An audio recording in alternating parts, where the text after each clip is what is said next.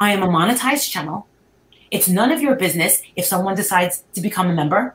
It's none of your business if I have a Patreon. Cash Gernon's family support us. And she thinks that we're like making tons of money off of off these videos, which we're not.